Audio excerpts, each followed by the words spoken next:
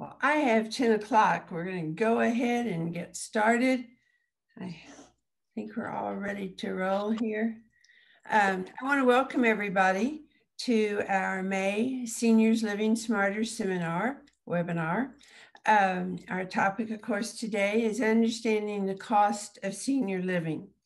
And before I would get into that, just a few introductions I want to make. We have a few new people on the call with us today, but I always want to remind returnees as well as new people that the Seniors Living Smarter seminars are really intended to provide you with a resource, with information, and know who to contact. We say the purpose is to educate, equip, and inspire seniors to make informed decisions and empowered choices. And it's just so critical to have that information. I noticed on something that came across on my phone today, it was a peace of mind day and do something nice for yourself. Well, I think one of the nicest things you can do for yourself is to have information and feel in control. We as seniors are making the decisions. If you choose to defer to adult children, that's your choice, but we're the decision makers, and we want to equip you so you'll have information for your decision making and for sharing with your family. And we're in our 5th year of these. We really enjoy doing the seminars. And a little update, we're still not sure about the June seminar, if we'll be able to go live or not, but go ahead and register and we'll let people know surely by July. But as I've said before, First Presbyterian, who's graciously been our venue for the seminars for 5 years now, till the year of COVID. And they had not only to deal with COVID, but water damage in their lower level. That's where we go in and out. And so the church has just now beginning to reopen. They resumed worship at the beginning of this month. And hopefully, there are other groups that they serve and allow to use their building will start next month. So we'll keep you informed. When we are able to go live, we look forward to that interaction. We will still record the seminars and put them on our blog post.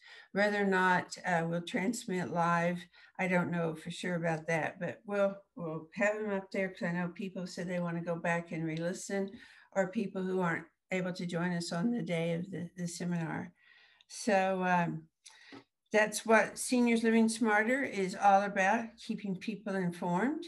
And to help make this possible, we have our sponsors who help support this. And I always want to recognize our sponsors. Jeff, can we put that slide up? Maybe. Here we go. So okay, we'll get to those just a minute. There we go. Okay, great. Silver Key benefits.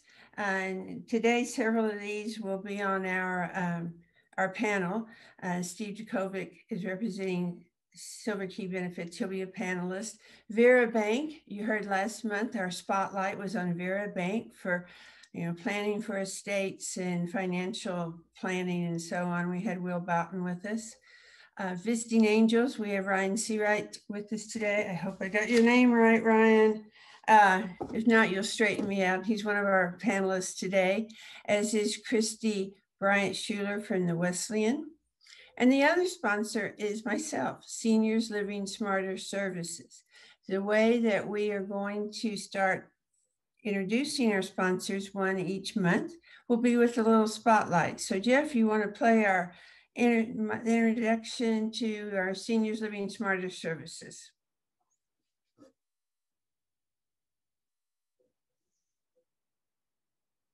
Oh. Can you get the audio up?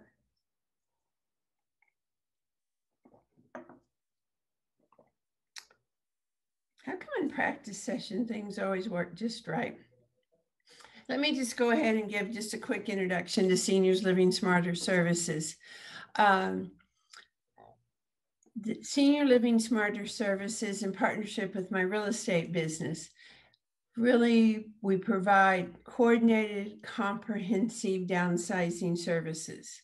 What that means, we're a one-stop shop to help people from even helping determine where they might be moving to, but especially with move management, sorting, organizing, coordinating with the mover to really provide the best service we can, looking at the resettling. We often focus on, okay, so sorting, now what is it I'm going to take with me? I'll get the movers and they'll unload it. Another critical part of the transition is the unloading, the resettling. And so if people are making local moves, we can provide assistance to that. With that, the goal is to get you into your new place as quickly as possible with as few boxes to trip over as quickly as possible. So that's the move management part, when movers are included in that. Liquidation, getting rid of the stuff you no longer need. It's a challenge. I have a great team who works with us on that and offers a variety of options from estate sales to buyout to online sales. So we all come together. And of course, with property prep, I have people who work with me on that, and then the real estate.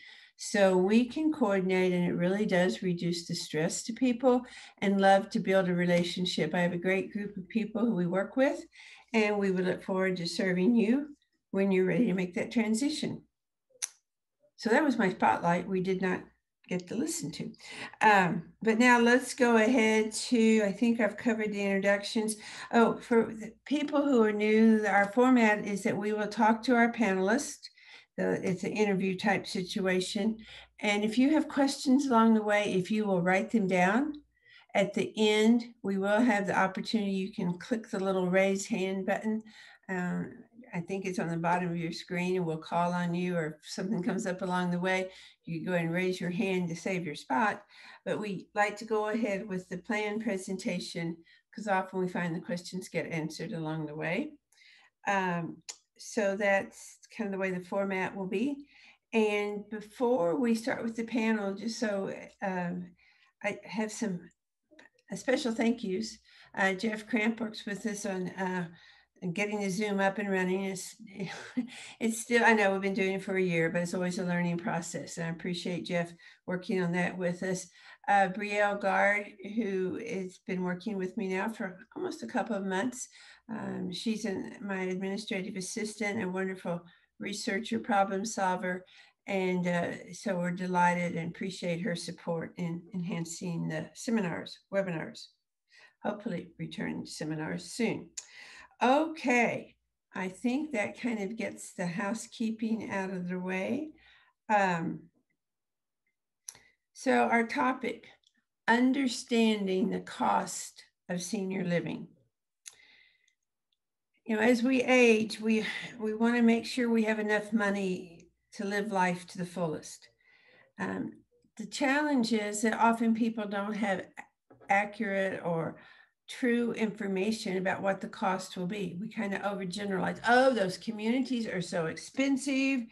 I just can't afford to live there. Well, sometimes it would help to get the actual information.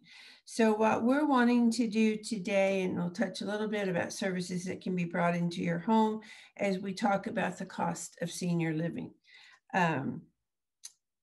The importance of being prepared, planning, how much, and so we've already talked, and many of you are working with your financial planners, so you know how much money you will have. What we're really focusing on now is the other side. What is it going to cost? And so we have a panel of experts today who will help us understand this.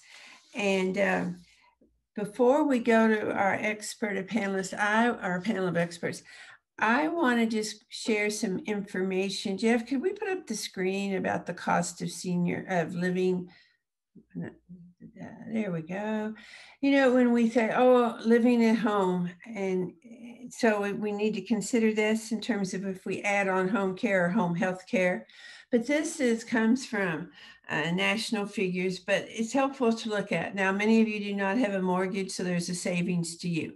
But these are monthly expenses that we've gathered from a variety of sources, websites. Brielle's worked on it for us for this. I appreciate it. So without including your property tax or what other things you might have, other forms of entertainment or whatever, you know, it's costing us about say $3,300 just to keep up our living in our own home. So for some people, the reason I mention this is I've heard people say, well, you know, I just don't have any extra, I can't afford that community. Well, remember, those expenses are going away if you choose to move to a community. Now, if you're living at home, yes, you have these expenses, and then you will add in your, of course, the assistance you need. All right, so now let's go to our panelists. I'm going to ask you to briefly introduce yourselves and share a little bit about your services. Oh, my other disclaimer. We always say this is not a marketing seminar. It's not, but these vetted our panelists and our sponsors, people who are committed to education and really working to provide seniors the best planning tools and so on. So they will be speaking as representatives of the senior industry, the area they are involved in. But of course, obviously, case in point, they'll be looking at their own business or service too. So I just want to say we're wanting to build information. So now let's get started. Let's start with aging in place. You know, there are many factors that go into, oh good. So we had pulled to, and we're going to save that slide for just a minute. If we talk about aging in place, there are lots of topics. We've said we will continue with expenses of our home, but we may need some type of home care, someone coming in to help us with activities of daily living. And we, in certain situations, may need a little bit more attention for some medical needs. So what I would like to do is I'm going to, oh, I didn't get you all to introduce yourselves. Sorry, we'll do that first, then I'll call on you. Ryan, you want to introduce yourself, and then we'll. You bet. Ryan Seawright, owner, been an owner for about 11 years now of Visiting Angels Living Assistance Services, office on the square, live in Georgetown, and honored to be here today. And hopefully this is your last Zoom one and be in person next time. So that's exciting. That's after the year we've all had. That is, that got me pretty fired up. So, well, we're excited. We appreciate you all staying with us during the Zoom and being patient with it, but we do look forward when we can all interact with our wonderful attendees. All right, let's hear from Christy Bryant Schuler. I'm still working on names. Thanks, Ryan. Christy, you want to just give a quick introduction? Unmute yourself. Gee whiz, I've done this so many times you'd think I would know that, but my name is Christy and I am with the Wesleyan here in Georgetown. We actually provide independent living, assisted living, memory care, skilled nursing, home health, and hospice. We've been in the area since 1962 and we are faith-based and not-for-profit, and we're happy to be here. Well, we appreciate the continued support of Wesleyan. We'll be hearing more from Christy and also from Ryan on when we get into today's panel. Steve, Silver Key Benefits, you want to give us a quick introduction? Howdy, y'all. I'm Steve Dukovic. I'm the managing general agent for Silver Key Benefits. My partner, Howard Polanski, and I are both independent insurance brokers. So Medicare is one of the big things that we deal with, but long-term care, recovery care, all that sort of thing is another major approach that we, or topic that we deal with regularly. So yeah, we're glad to be here. Thanks. Thanks for being here. And I know some of you attendees have appreciated the information Howard and Steve have shared before in our blog posts and calling attention to critical dates or resources. So these are all wonderful people that we can turn to. And we also have on our panel today, Christy Berger with Texas Home Health. Christy, could you introduce yourself? Hello, thank you for having me. I'm Christy Berger. I've been a social worker in the Austin area for 22 years now. And the last 12 have worked for Texas Home Health Personal Care, working with seniors who are aging in the home. Okay, good. Thank you for being here. One of the things we will notice is, a lot of these people are competitors in various ways. There's overlap.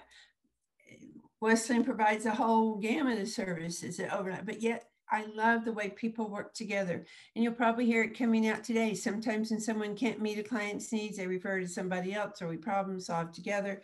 So I just want to salute people for working to serve seniors. So now back to our starting with our questions. You know, we're going to have everything from the home care, like I said, home health care. We may need some type of home modifications. Those are things we'll save for the next seminar. But right now we're focusing on what the cost is going to be. Ryan, let's start with you. What can we expect to pay if we need assistance with daily living? And so we're clarifying that this is not home health, and I'm sure you will address that, Ryan, but what kind of services do you provide when people need a little help to stay in their own homes? You bet. Activities of daily living, hygiene assistance, bathing, grooming, toileting, and feeding. And so those are some of the things we help get accomplished. Cost can really vary. We set a program for complete flexibility for you to decide what you want, and that's even more daunting sometimes than anything else. And so, but really, costs can be pretty varying. Some people do private pay, just a person, and that's typically about $15 an hour, and you just pay the person to do it.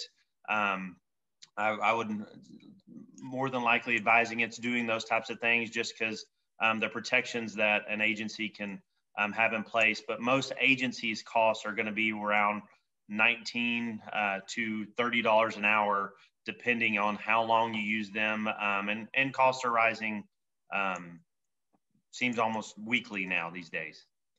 I think the important thing for people to understand is what you said in terms of flexibility, meeting the needs of the individual or of the couple.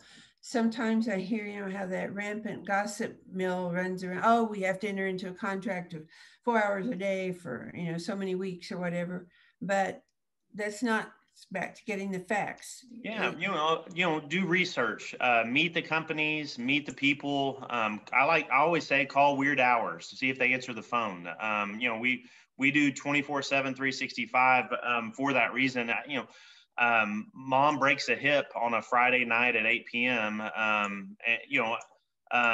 This is a 24/7, 365 job. And so, your mom's broken hip doesn't decide the day. And so you have to figure things out and talk to, interview, go through those processes and feel comfortable with what decision you make.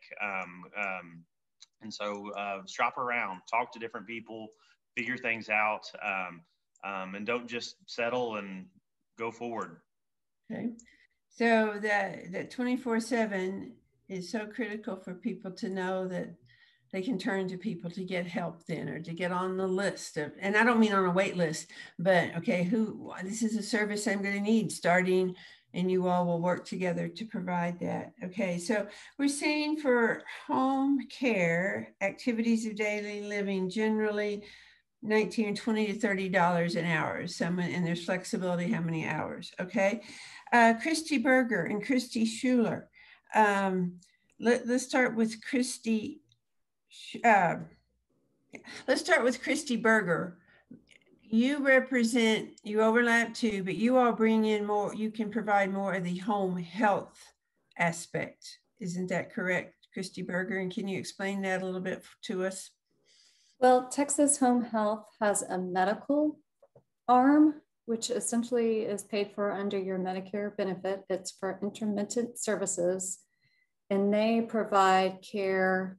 They provide nursing care, therapy, occupational rehab, physical therapy, speech therapy, generally to those at post-hospitalization that can't leave the home. But it's an intermittent service that is paid for under Medicare or Medicare Advantage plans. You just have to find, if you have a Medicare Advantage plan, you just have to find a provider, which most of them have contracts. Okay, and we'll hear more from Steve about maybe some resources for that. So thank you. And Christy, I know with Wesleyan, you represent all these areas too, but any other thoughts you think that you want to call to our attention about the cost? for I home? think Christy covered it with home health. It is covered by Medicare and your insurance. You just got to make sure that, you know, those match up with the provider that you're using. And she mentioned all the therapies, and home health also provides wound care too. So. So as said by Christy Berger, it is intermittent. It's usually in response to a discharge from a hospital or rehab or a condition that has arisen. A little bit more support is needed for a period of time. So that's an important consideration there. Also, we've talked about this at different times, but for people who are living in independent living, and something may happen where they may need a little more assistance than what is perhaps the norm in independent living, they can bring in services to. Would you address that part, Christy? Sure. Independent living, as far as, you know, basically Medicare goes, looks at it as basically you're living in an apartment. Okay. Assisted living is very similar as well. You can still access those benefits because independent and assisted livings are considered your home and are still covered under Medicare Part A. Okay. And then therapy Part B as well. Okay. So Christy Schuler, kind of looking at it from the community's perspective, you certainly want people to age where they are the most safest, most productive way. So as she said, the services are looking, that's your apartment, your home, wherever it is. And the community is fine with people bringing in services. Some communities have some on site, I believe. And so Christy Schuler, could you tell us a little bit more about that? We actually encourage ancillary services in independent living, and that includes home health that Christy was talking about and what Ryan was talking about too with personal assistant, visiting angel services like that. Anything that's going to improve your quality of life and keep you where you are longer. We want you to be able to utilize those services in independent living and assisted living, because sometimes you're safe where you are, you just need a little bit of help and you're not ready for that higher level transition. So those services provide that little bit of help that extends that stay in an independent living or an assisted living community. Okay. So you're extending your stay, having you safe and most productive way you can be.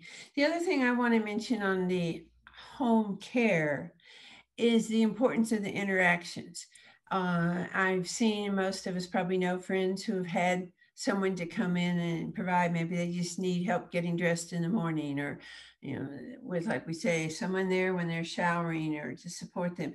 And it's amazing to see how then companionship becomes a really important part of the services. Ryan, you want to say anything, just kind of remind us of, there are these jobs they do, but part of it is the interaction with. You bet. I mean, especially a widower or a widow, you know, hopefully if we're doing this right and finding the right person, you'll get a new friend, new family member, essentially. And you can get a nightmare too. And those people will help you appreciate the good ones as well. So, you know, it's communicating, having as many people as possible help you, family members. It takes a community of everyone to help someone, from the experts of the home health to hospice to assisted living, as many people possible. And that's what's so exciting about getting the vaccine and getting these things out, is everybody's, you know, getting back out and seeing everybody. And, you know, it's so important. And so having one of those people involved with the companionship is just vital to help and improve someone's life. And they can take you shopping. They can go shopping for you. And I know I had a friend, like, they love their time together, and they could run errands and keep the person engaged. And that is so important. Okay. Now, did we get, and maybe I didn't write it down, did we get a figure, or is it possible to give us a figure on the cost of home health care? Is there a standard hourly rate, or is it very specific to the services needed? Christy Berger, let me ask you that question. It's covered by Medicare 100%. Oh, it is 100%. So, yeah. Okay. Then we, yes. Thank you. That's an easy one. Okay. So I'm actually going to like riff off that a little bit. All right. Let's just say that original Medicare will cover it 100%. A Medicare Advantage probably will cover it, but you've got to get the prior authorizations. And if you've got questions about that, we've done seminars in the past on the difference between the Medicare and the Medicare Advantage, et cetera. And you're certainly more than welcome to ask. But if you have like a standalone Medicare supplement card that goes with your original Medicare card, no issues.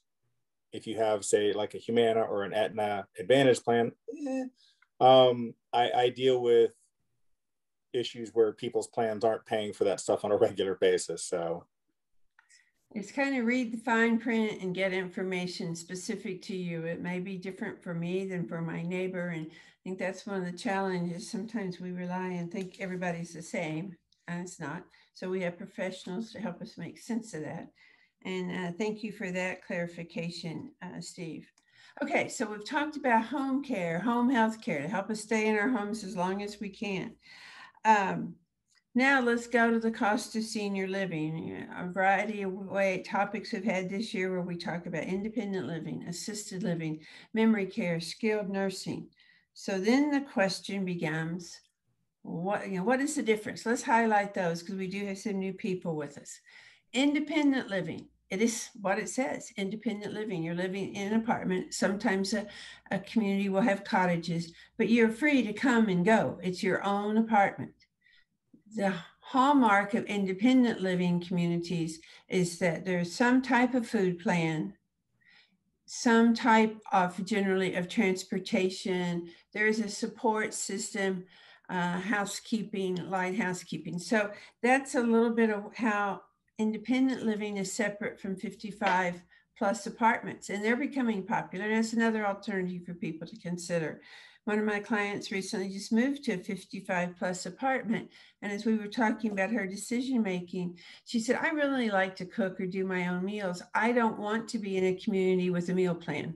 Well, we're all unique. We all have our own reasons for what we're doing. So that's independent living. You're completely independent, but you do have usually meals. And we'll come back and let Christy Schuler clarify that. Assisted living, that's what we've been talking about when we need more assistance with activities of daily living, whether it be mobility, showering, toileting, meals, and most of the there are different ways. It could be a la carte services. You could have different levels of service depending on what the needs of the individual might be. But assisted living, again, you have your own apartment. Then if the need arises, we have memory care. We have standalone memory care communities. We often have memory care in secure wings or sections of assisted living. And secure environment is one of the important things there. Also activities are provided. So independent, assisted, memory care. And then if skilled nursing is needed, and that would be the level where, I guess that's most really like what we used to think of the nursing homes, but those are the different levels there. So Christy, can you fill us in on what we might anticipate for cost? At the different levels? Yes.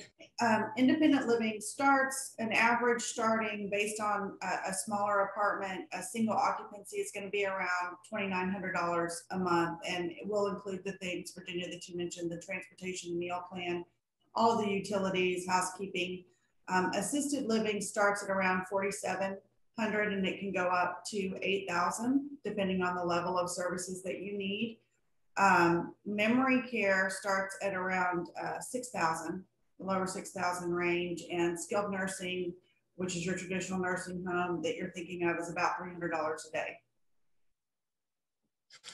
When you say a day, that makes it more palatable perhaps than a daily rate there. Again, we want to keep people in the environment, least restrictive environment possible. But there are times we need to move to a different level of care. So we said, you're giving up your home mortgage if you have a mortgage. You're giving up insurance, utilities, the upkeep of your home, your HOA if you're in an HOA. your groceries. So you're saving money. We had our little chart up a while ago. I think our number that we said you were saving was around $2,900 a month. So that's a consideration. It's actually more by the time we add in our entertainment or other hobbies and so on. One thing that affects the cost too, or, Ryan and and really reminded us the importance of interviewing, like we're looking for home care, what's a good match for you, what services are offered, and so on. The same thing with communities. Not all independent communities are the same. Not all assisted living communities are the same. So once again, people need to do your homework, research the communities, not just the cost, but what kind of services are provided, what is the environment. Christy, anything you can add to help us understand that, there is a wide variety there, both pretty wide variety in cost perhaps, but especially in the kinds of services that are offered? There is a wide variety in the cost. And like you said, each independent living, I kind of equate it to touring. When you're looking at communities, especially independent and assisted living, it's like picking a college. You're going to look, you're going to go to different campuses, you're going to get a feel for that and see if you see yourself in that community and what they include. Because we all do the same thing, but it's not what you do, it's how you do it. And so you're going to be saving money in the long run if you think about what you're paying for, because you're paying for food, you're paying for socialization, you're paying for safety. There's continuing activities, transportation. There's so much to be gained by joining a community, but it is a process. Mentally when you're at that point, making that commitment, making that decision, and when you've made it, you've found the right place for you. And that's what we want people to really understand. Just one thing I think because it really stood out in my mind when I became involved in this type of work, meal plans. I just get kind of because they can be so different. Mm-hmm. And some people don't stop to realize that. And it may not matter to some people, but you'll want to ask what their meal plans are. Do you get a voucher? You have X amount of dollars and you go through a buffet line and get it checked off? Or do you subscribe to a plan where I'm going to have 2 meals a day or 1 meal a day? And how are the meals served? What type of dining opportunities are there? There are a group of communities where they're really committed to the social engagement. All meals are, just coming out of COVID, we're returning to this, but meals are served family style. There's a breakfast hour, there's a lunch hour, there's a dinner hour. You sit at a table usually for 4. They want to promote the interaction. And some people like that. That may be the very best thing for you. Others want more flexibility, where there may be a variety of dining hours, opportunities. You have a dining room, you have a bistro, people can, in different ones, and there are other communities represented by our attendees. So that's something I think is helpful for people to think about. What works best for you? I guess it really hit home with me when I was visiting communities several years ago, and I'd just been to the one where we would breakfast, lunch, dinner, and I was at another community where it's a very open plan, and it came up about the difference. And so the person was pointing out to me, but what if you don't want to eat at 12 o'clock every day? I can go at 11 if I want, or I can go at 1. The other community would be, but why go at 11 o'clock if there's no one there for me to be with? We want you to be with people. So it's all lifestyle questions. And that's back to doing our research and our homework about that. Okay, let's see. So Steve, you've given us some tips there to be aware of. What about any other general information? How do people know? The one thing that always comes up is long-term care. What's it going to pay for? And can you give people kind of points to look for or be resource, or what can Sure. you share? There's kind of 3 different insurances out there that potentially deal with this. There's some types of policies that we call short-term care. Typically, those are going to pay for stays or benefit periods less than a year. And most of those really focus more on home health care and those are the least expensive way to deal with it. Most people would prefer to stay at home, rather than be in a facility. And so, you know, there's definitely some policies out there that you can get, even if you're not particularly healthy, that will pay for home health care. But age limit for getting them is typically about age 80. So, you know, once somebody's over about age 80, there's not nearly as many options out there, which is where the whole planning thing comes in. The long-term care policies, those have changed immensely over the past 20 or 30 years. And, you know, we've offered this before. We'll continue saying it. If you've got one and want to look at it and make sure you understand what you've got, Howard or I are more than happy to sit down and look at that with you and just talk about it. A true blue long-term care policy right now today for somebody that's 60 is going to run somewhere between $2,000 to $4,000 a year, but it will pay for home health care. It will pay for assisted living. It will pay for a actual skilled nursing facility. And so, you know, it's the most powerful of those type policies out there, but it's also definitely the most expensive. There's some innovative ways to approach this.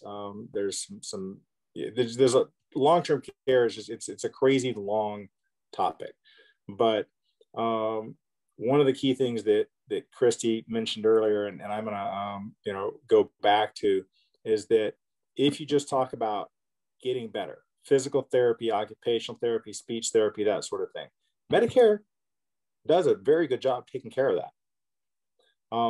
What Medicare doesn't do a good job of is the nursing facility, the long-term care. If you've had a hospital stay, Medicare will pay for the first 20 days, period, end of story. But once you get past 100 days, you know, I'm skipping a bunch of details here because I don't want to go down into the weeds too much. Medicare stops paying at that 100-day point.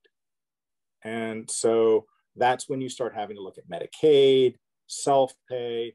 One thing that I will advocate against is having the kids pay massive amounts of money, because, you know, when you start having kids spend down $50,000 to $100,000 of their assets, there's typically some better ways than spending a bunch of next generation type money. But, you know, again, that's certainly an individualized conversation for either me, Howard, your financial advisor, that sort of person. Now, okay, Medicaid, when you were talking about instead of having your kids spend down, we have this money, if we spend it down, when does, there's a lot of confusion about what Medicaid, how people qualify for Medicaid or what Medicaid can cover. Can you give us a tip of the iceberg on Medicaid? Sure. So there's a number of different programs out there that people call Medicaid. They're not all actually Medicaid, but, you know, it's, you know, like calling a root beer, you know, hey, give me a Coke, but I'd like a root beer, please. Let's just say that from a income and asset standpoint, the point at which you start looking at Medicaid is if you're just talking about health insurance, typically $1,200 to $1,400 of monthly income for an individual. There are some programs out there that will help once you get at or below those levels. Wait, go back to that. So what when you said $1,200 to $1,400 a month, what were you referring to? So once you are below about $1,200 to $1,400 a month, you can potentially get a program called Extra Help, which helps pay for prescriptions, and you can potentially get the state to help pay for your Part B premiums, which are $148.50 a month right now. I think, you know, they're going to continue to rise. But, you know, just knowing that that's the threshold at which you begin to look at these programs, that's just on the health insurance side of things. On the long-term care side of things, that gets a lot more complicated. And honestly, one of the Christies can probably talk better about that than I, because, you know, with the whole social worker and that sort of thing, she probably knows the Medicaid income limits and asset limits a lot better than I do. There are definitely some programs that can help with in-home care through the state. It used to be through DADS, but now it's just, I think, Health and Human Services. That's changed a bit over the past 4, 5, 6 years. But At the end of the day, if you talk about where the really big bucks are, if someone ended up going into a long-term care facility, and let's just say they've got $200,000 in assets, IRA, 401, bank account, whatever. And let's just say they've got $4,000 to $6,000 a month in income, and it's a couple. I'm sort of kind of describing my parents, but without the assets, because they don't have that level of assets. One of the things to understand is that the state doesn't want a spouse to be completely impoverished paying for long-term care. So there's something called a community spouse asset limit. And I believe the ballpark number is about 125,000 and some income. So what that means in English is if you're married and your spouse ends up having to go into a facility, you can keep the house, car, about 125,000, give or take, in liquid assets like an IRA, 401, whatever, without having to spend that down. Now, anything above and beyond that, you've got to self-pay until you get to that point. But once you get to that point, the state will step in and they'll help out and they'll say, okay, well, at this point, you're going to pay this much of it. We're going to pay this much, and that protects your assets. That makes sure that the person still living at home has some money to live in or to live on. And so, you know, it's not nearly as harsh as it was, let's say, 10 to 15 years ago. The rules have been relaxed to make things much more livable because, you know, when you see somebody going into a facility, spending all their money, person then passes away, and then the survivor is left with nothing. I mean, that's not what we as a state, as taxpayers, as citizens wanted. So we changed it. And that is community spousal support?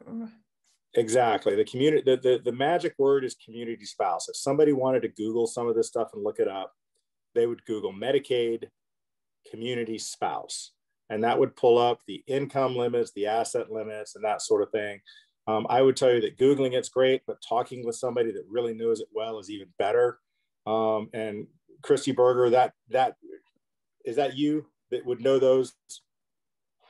Let's switch to Christy Berger. You want to address some of that or give some even real life stories to help people make sense of all of this? I can only say so I know there are folks who elder law attorneys are probably the best people to consult about division of assets and knowing the laws about what you can keep or not keep. There's when you're looking for that, I would look for there's certified elder law attorneys, CELAs. You can Google that and then they'll all be listed. They're really the best people to help sort through how to look at the different entitlements and make decisions regarding your specific situation, whether it's a spouse or a special needs child. There's also the Area Agency on Aging. There's a benefits group with them that they can give a good gloss over so that you have at least you save an hour at the lawyers, not starting from the beginning. Yeah. And then there are a few people, the Veterans Benefit Services and the one in Georgetown is amazing. They can help folks work through those things as well, because there are 2 different veteran benefits that assist people in the home. And they also know how to weave around Medicaid and the other types of entitlements that are out there. Great. So specifically, one of those groups would be the DAV, the Disabled American Veterans. Some of the guys with the American Legion potentially can help as well. And the benefit Christy was talking about is typically the aid and attendance benefit. Is there another one out there that I'm not? Well, actually the home health aid benefit is used just as much. Okay. or more, because it's not, the aid and attendant really is, I think it's $127,000. You can't have more than that, not counting your homestead, et cetera.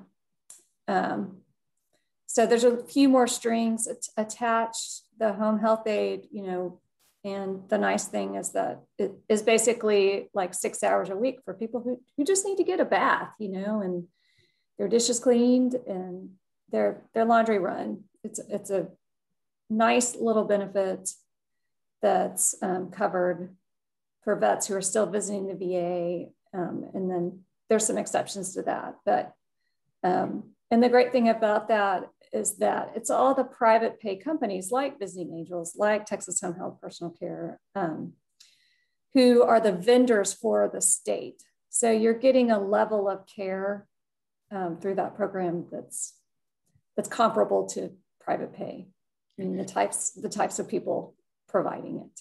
So you're getting some financial assistance, but within probably a select group of vetted, qualified professionals, you can still use your own agency individual, and that's important to know. So, okay, good points there. So I know for some of you, we're stirring up a lot more questions. Oh no, I don't know what that is.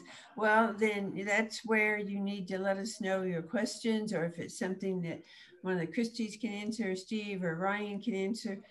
And these are great resources.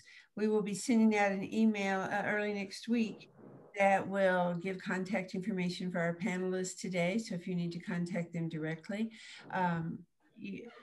Christy Berger had mentioned the certified elder law attorneys. We've had a couple of the attorneys on previous panels. I'm glad to share their names, but the importance of people who know their particular area. So thank you for highlighting that.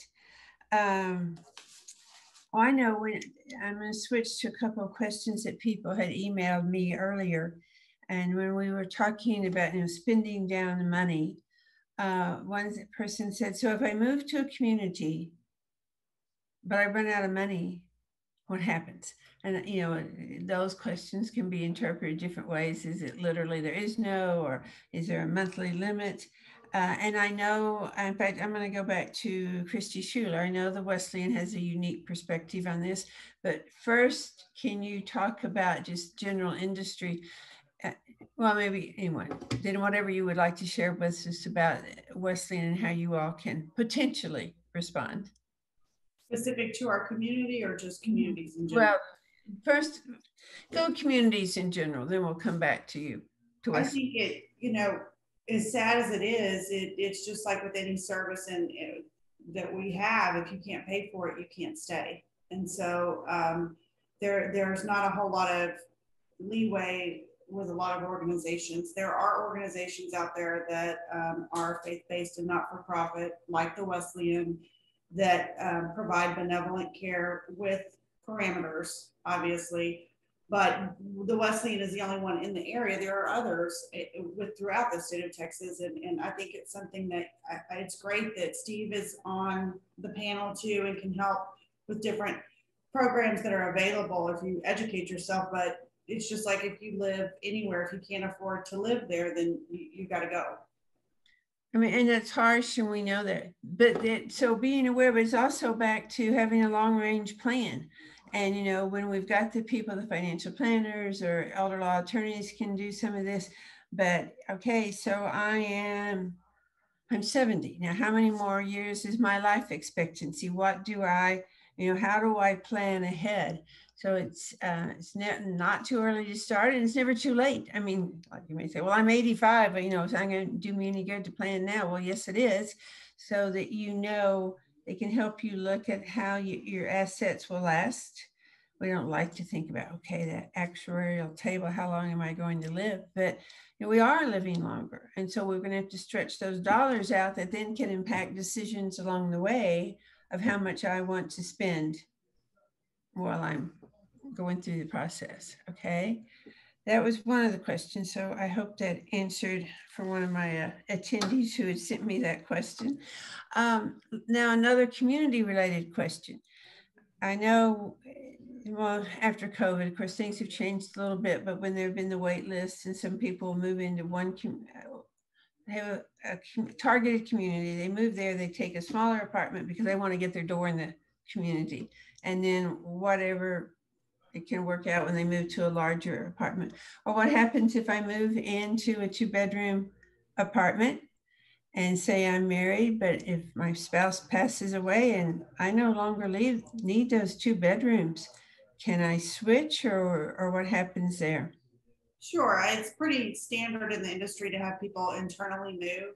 And you touched on people will, just to get into the community because they're ready to move, especially with the housing market the way it is right now. I've seen a ginormous, I don't know if that's a word to use, but a huge uptick in people calling who are ready to sell their home and they want to move now, but I don't have that 2-bedroom or I don't have that cottage. And so there is always the option of taking something that maybe, you know, you don't want right now forever, but it'll work in the short term. The caveat to that is if you're on an internal list, you're going to move quicker than you are an external list, because we offer, and this is pretty industry standard too, not just specific to the Wesleyan, we offer upcoming apartments internally before we do externally. And right, with downsizing too, some people figure out that statistic really is true, that you really only live in 600 square feet of your home now, no matter how big it is. And so they don't want to pay for that extra study or that extra bathroom, and they'll go ahead and downsize to save some money. Okay, a good point. And we know that the real estate market is crazy. Generally, homes are selling very quickly at a very nice price. So it may be the right time. I mean, that's very, I think after COVID, for a while, people were reluctant to move. But now as things have opened up, so I've had a lot of clients who, well, I've decided the time is right. I need to go ahead and move closer to family. I'd really like to stay in this area where my social network is. But after being locked down, whatever, for almost a year, they said, I think in the long run, I need to go ahead. So it's interesting to see how this is impacting decisions of people. I know some situations where people were concerned about being locked down in the apartment, so they wanted to move in with family. Well, that may work for a while, but sometimes that doesn't. It's a long run solution, even though it was all done with good intentions. But that decision of when to move, talking to a woman yesterday, and I loved her reasoning. She has it, okay, it's next year. I believe I'll still be healthy enough to engage in all the activities and do everything in that week. So, you know, it's the challenge. If you're going to move before the crisis occurs. That's what we often deal with, that, you know, you wait too long. And by that, I mean, you're not able to really acclimate, participate as much in the community, or you may skip independent living and go to assisted, whereas if you're already in independent living and bringing in supplemental resources, you could stay longer if that would be your choice. So lots of factors. Okay, well, those are some questions. Let's go ahead, and if our audience, or before I ask for questions from the attendees, panelists, any other great words of wisdom you want to share? We covered it all, and you have sufficiently educated us. That's great.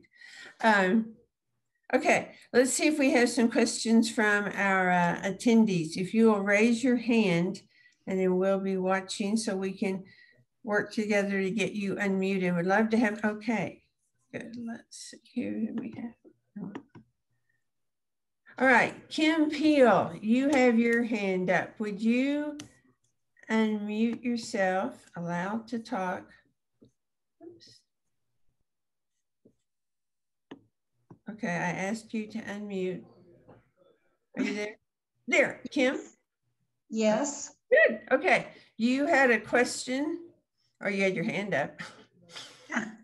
I'm sorry, the hand up was by mistake, but my question is, in independent living, but you don't drive, how much service is provided, such as a grocery store, church is very important to me. How does this translate into independent living? Or good point, Kim.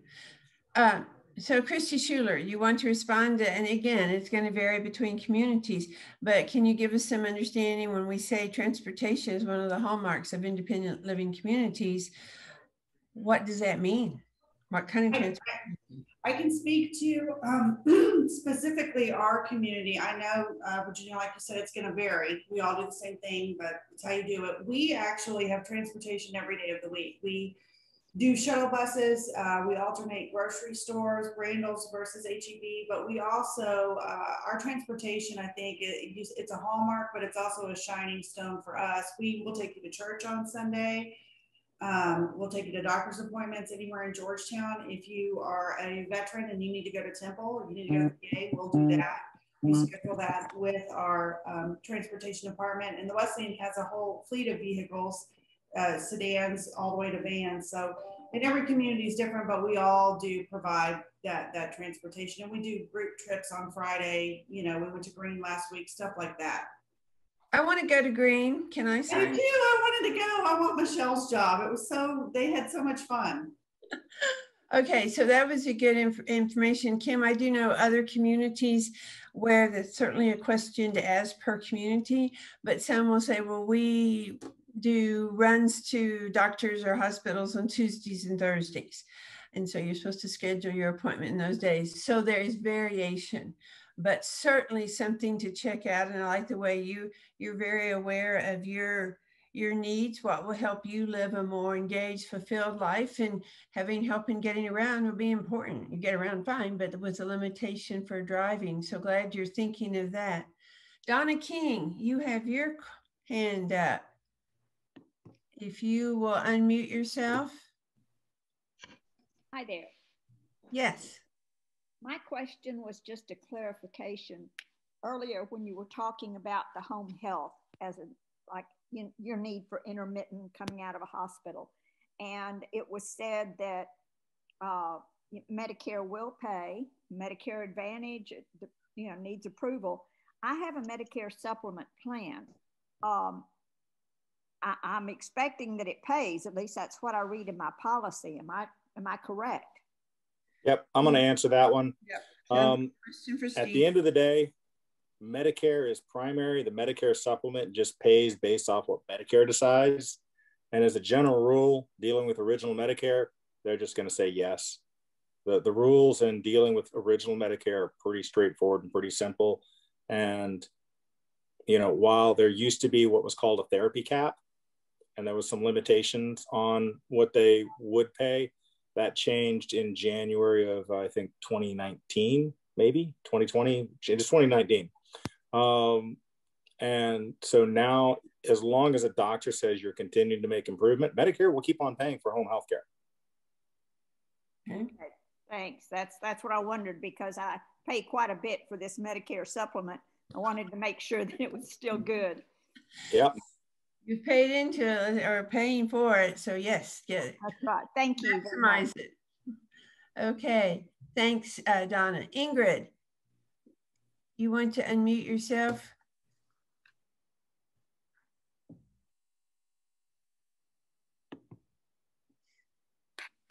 There, Ingrid. You see how to unmute yourself? All right, let's see here. All right. So if you can unmute yourself, Ingrid, we'd love to hear your question. Or maybe she moved on. We'll see if we can connect with her shortly. Other questions, other hands that people want to bring to our attention.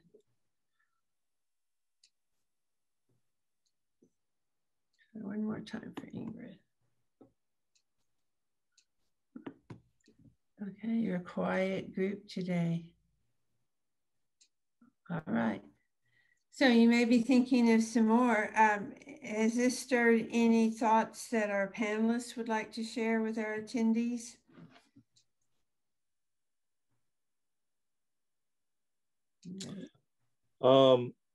So the question about the Medicare supplement kind of prompted me to think about some things.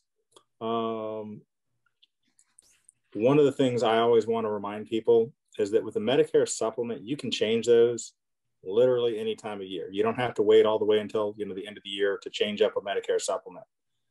And the ballpark pricing on Medicare supplements right now is around $100 a month for somebody who's 65.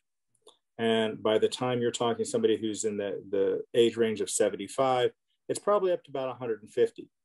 So if there are people out there that are paying more than $250 or $300 a month for Medicare supplement, it's worth talking to Howard or me or someone just to check and see if it's possible to tinker with things, keep the same level of coverage, but at a significantly lower price. So, just wanted to remind people that and make sure they knew that, $300 to $400 a month for a Medicare supplement is very, very expensive. And there's probably better options out there. Okay. Thanks for calling that to our attention. Let's see. Virginia, I think it's awesome that we have so many people come every month because they're doing what a lot of their peers are not. And so they're educating themselves about what's out there. And I think that's to be commended. I absolutely agree, Christy. Thanks for sharing it. And what I find interesting in, between seminars or in consultations or whatever, and hear people drawing on the information they have, or especially when they tell stories of what one of their friends said this, or they thought this, and I tell them that's not right. You need to get the accurate information. So we certainly give a round of applause to our attendees. We haven't done a poll in a while to ask how many seminars or webinars you've been here. We've got some long-term people who keep coming and coming and coming. In fact, one of them has his hand up now. Carl, can you speak? Yes. Yes. Okay. I don't know how the home equity loan fits into the planning for all of this financing, with the limits of 127,000 and your home. Should we enter into the home equity loan business? I forget the real name of it. I got a mental block. Should we get into that complication? I think it costs 10 or 12,000 to apply for one, and or just go along and I think probably meet with somebody to ask this question. That could be a good makes no sense. Some of our financial people who've been with us before will. The other thing to consider is, I know in the past we've had some panels, and it may be reverse mortgage that you're referring. That's what I meant, yes. Reverse mortgage. Yeah, reverse, I'm sorry. So, hey, Virginia, do you mind if I address that? Okay, go ahead, then I'll go ahead, then I'll add something. So there's some upsides and there's some downsides. And if you want to stay at home as long as humanly possible, and you can't swing it without help, either because the kids are out of town or don't have kids or just don't want them necessarily involved or whatever the case may be. A HELOC is a perfect, or not a HELOC, which is that home equity line of credit. A reverse mortgage is a perfectly reasonable thing to consider. The downside to it is that it is going to eat into the equity in the home, and it's going to potentially leave less for your kids, heirs, whoever. The other thing is that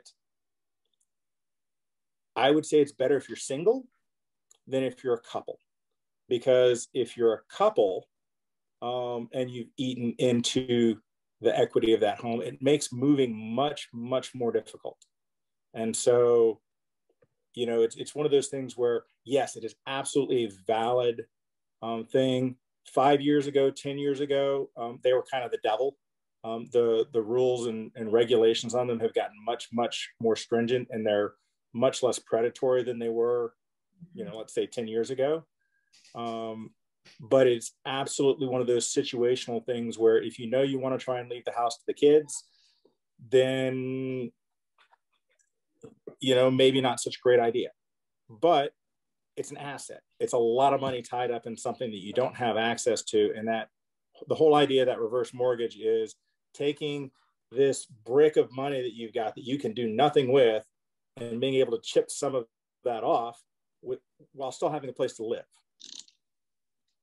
So that's an important point. We've had people who wanting to stay in their own home, or also if couples need different levels of care. So one spouse may remain in the home and the other spouse may need to go into, generally if they're doing it that way, it would be assisted living or memory care that can be a source of income, but weighing carefully and looking at your long-term goals. But I want to emphasize what Steve said too. Reverse mortgages had a lot of bad press several years ago, and probably deservedly so, but the product has been greatly improved. And so, you know, it is an option to consider if that's something of interest to people. Okay, I hope that helped, Carl. Thank you. Thank you. Okay, all right, see, Donna King, you had a question. Or your hand was up. Can you unmute yourself, Donna?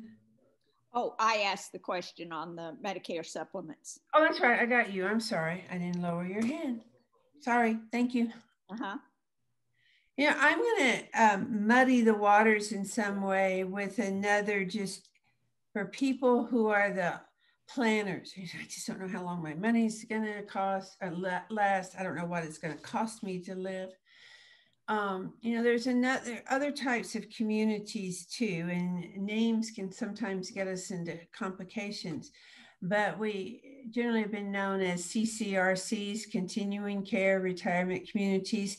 Now, like Wesley and others offer all levels of care, which is a tremendous benefit to people. The CCRCs, it's a contractual agreement. It does require a large down payment. You are making a commitment, and they are making a commitment to provide you care rest of your life. At your entry price, you do have to go in at independent living. You do have to prove that you're in good health, but you then in a large payment and then your monthly payments are similar to what they are in other communities. But if I go in now and say I'm in independent living for 5 years and something happens and I have to go into memory care and I'm going to end up there for 10 years or whatever, that price normally will go up considerably. If I'm in a CCRC, I will be paying my same price. Yes, there's a slight adjustment for increase in meal plans, for cost of living, but and they do have, like I say, a large enrollment fee. I know some of you have checked into some of that. So just if people, and now there are more variations too. I mean, when I say large down payment, you know, $500,000, $800,000 now before you keel over that. When you pass away, or if you, and there's certain times you can withdraw from it, but generally 90% of that goes back to your estate. That was the original plan. There are more variations now, but just something, if anybody is interested in that, we can help you with resources for that. We had a representative from Westminster on our panel a couple of years ago, and just that idea of, I know I'm going to be paying this much for the remainder of my life, regardless of the level of care. I'm working with a woman now who's moving to a community like that in Nashville. That's where her family is. She wants to be there. And she's in a situation where that's going to work very well for her. So just threw that out as another option. Always want you to have all the information you need. Any other raised hands? Virginia, I just wanted to caveat your statement with Wesleyan doesn't have a big upfront fee as a system. That's right. Some do, but yeah, we will provide all levels. Yeah, and that I'm glad you clarified that when we do have those communities with a contractual agreement for continuing, you're going to be paying at that rate. You have levels of care, which is important. And I'm just saying there are different situations for different people. And I know a lot of our attendees have said, I really learned it's important that I want to go to a community where There's independent, should I need it, there's assisted and memory care. Like I say, they can also all be freestanding, but when we talk about life care, the CCRCs just have a contraction, you know what you're going to be paying. So something for everybody out there. So thanks for clarifying that. Any other questions? Okay, well, I want to give a quick update on our seniors downsizing smarter club. We'd announced it, I think, at the last couple of webinars, and we had an introductory meeting. Some of you who are on the call today were with us on the first Thursday of this month, and we will be swinging into action in June. What the Seniors Downsizing Smarter Club is people who we may not be moving right now, but we're actively engaged in that process of downsizing. So it becomes a support group. It'll be a small group. We'll meet once a month. We have great resources to share with people. But you know, when it's not therapy, but it is support. Sometimes that I set my goal, oh, I go back to my downsizing club next week. What have I done? Have I accomplished my goal? It's also helpful to know how other people are dealing with situations that seem so overwhelming. If you're interested in that, there's a sign up on our website. You can get more information. But I'm excited. We have a small group that's starting, like I said, the 1st of June. People will be adding to it. If you want more information, feel free to call me. And there is some information on the website too. Okay, let's see. Jeff, could you put up our slide about our next meeting, our next webinar? Okay. So I'll tell you about it. So we will be having our next webinar in June. Will be the preparing for aging in place. And I don't have the date with me, but Jeff will put it up here in a minute. So we're excited about that. Like I said, a lot of these topics, there's some overlap, but as you learn more, you bring new information. And so we want to be able to share that with people. But that registration is open. Brielle, is registration open online? I believe it is. It is not open yet. It will be after this seminar when we send out the follow-up email. It'll be posted to the website. Okay, so are you prepared for aging in place? It's going to be different kinds of topics related to that, but I know so many people do want to age in place as long as possible. It is June 17th, thank you. And at this point, it will at least be virtual. Now, there's still a possibility we may be able to do it live. We're waiting for the blessings from First Presbyterian that they're ready to open their doors for us to resume our live seminars there. And I believe that's where we will also probably not have our June downsizing club meeting there. May need to be online again, but hopefully that will be our home for that group too. Okay. All right. Ooh, 2 questions, or maybe those are people I didn't lower their hand. No, I think we got all their questions. I have to learn to lower. Let's see.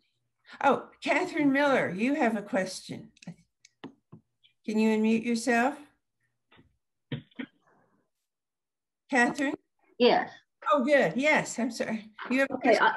I wanted to know if someone could talk about safe transportation options in Georgetown for seniors who remain in the home. I have an elderly neighbor who was just told about 2 weeks ago that it's not safe for her to drive, and I'm having to drive her everywhere.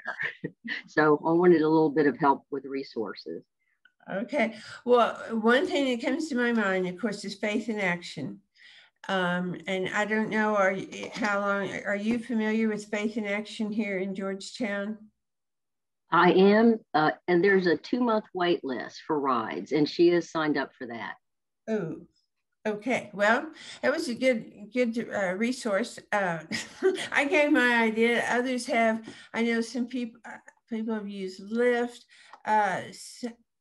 Other ideas that people have, and that'll be a good question for us to address next month too. But any resources that people can provide, or it sounds like more volunteers for Faith in Action, that would help. I'm not sure if they're all the way up into Georgetown, but there's a program called Senior Access used to be called Drive a Senior, but they changed the name because they do a few more things. It would be worth checking into senior access as well. Okay. We do things like that as well. We are not a cost-effective way in doing that. I mean, it's going to be expensive. We're just not a transportation. I have some seniors that are using Uber and things like that as well. That seems to be a more cost-effective, but definitely driving is always a problem on those. But Lyft, Uber, and things like that can help. I believe what's the one that there's a transportation company, but it's just really hard on timing to get you. It's very cost effective. I want to say it's like $5, but the name is escaping me right now. I'll see if I can find it though. Okay. So now, or do we even have Go Geo? Do we still have that? Is that, or were you referring to something different, Ryan? Anybody know? Okay, if we get information related to that, we could put it in our follow-up. Brielle, since you manage that for me. Okay. So that's a good segue to join us next month. We'll try to have some information about that and other topics too. There are a lot of resources in our community. And that's where still for aging in place, we have to look, what are our long-term goals? How are we looking at our quality of life and planning ahead?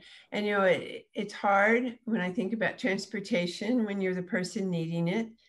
It's also hard as a neighbor, we can't always take on all the extra needs of somebody. And we've got wonderful people doing that all the time, but I know they often need support too. So we'll see what other resources we could come up with. Okay.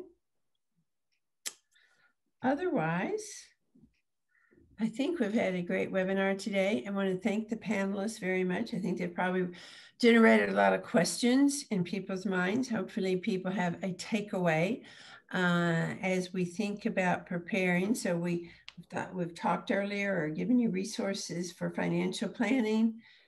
Now we got to think, okay, I'm going to have this amount of money. This is the kind of cost I'm going to be looking at. How does it all jive together? So we hope that is helpful.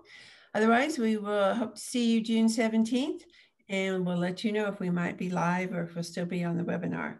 Oops. Oh, I got another minute. 2 more hands. Okay, I'm not seeing those.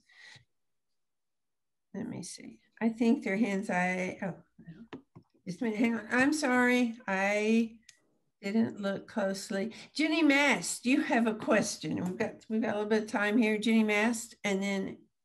I really just was going to offer something in response to that last question. I'm in the same position. I'm helping a friend and doing everything because her family is out of the country actually. But a great resource I've just learned is church members. Mm-hmm. If the person does belong to a church, at least in several that I'm just become aware of, there are many, many volunteers willing to take people places that need the ride for nothing, for no charge. So I just wanted to volunteer that. No, it's a good point. And we know it's another source for getting to worship. But also they often have some type of support group. So thanks for calling that to our attention. Ann Froelich, you have your hand up. And I think, are you unmuted, Ann? I think I am. Are you hearing me? I hear you. Good job. Okay. This is not free, but especially if her neighbor doesn't do computer stuff very well, there's an organization called Go Grandparent, and I can send the information to you, Virginia. Okay. And basically, you just have to call them up, and then they'll assign you to a Lyft or Uber driver. And when I did it, they Go Grandparent called up and said it was going to be a blue something or other, blue Toyota, and gave me the license number. So it all felt very secure. Yes, you pay for it, and you pay a little extra for them. But anyway, I think it's a good possibility if somebody can afford it.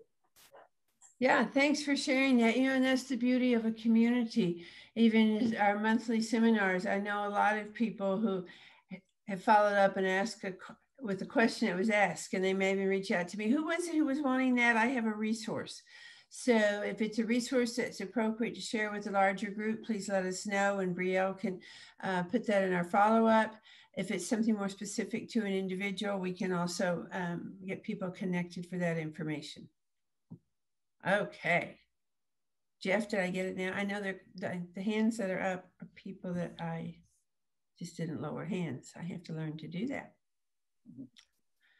Okay, I think that's it for today. So look forward to seeing you on June. If you can reach out, if there are any of the services of our sponsors that you need, please contact me. I'll help put you in touch with them.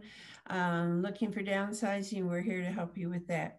So once again, thanks Ryan, Steve, Christy, and Christy. And we will see you all in June. Bye-bye. Bye-bye.